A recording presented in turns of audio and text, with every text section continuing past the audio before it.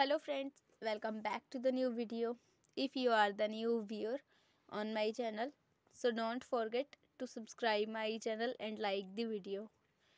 So today's video title is how to unhide photo and video in a realme phone. So let us start our video.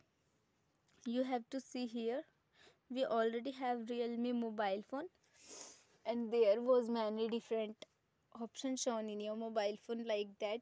So you have to firstly move up and see there was many different options shown in your mobile phone.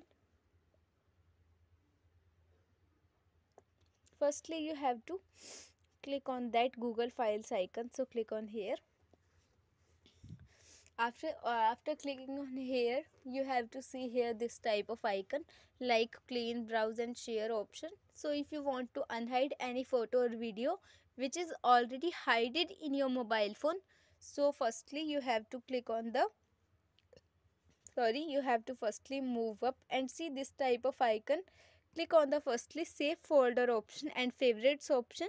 You have to click on the firstly save folder option, so click on here.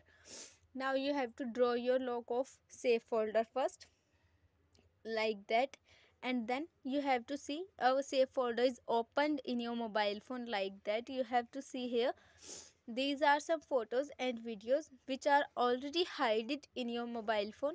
So if you want to unhide any photo or video from here, so I want to unhide that one photo, so click on here. Now click on the three dots, then move out of the save folder and I will show you result. You have to see in this way photo and video is unhidden in your mobile phone like that. You have to see here.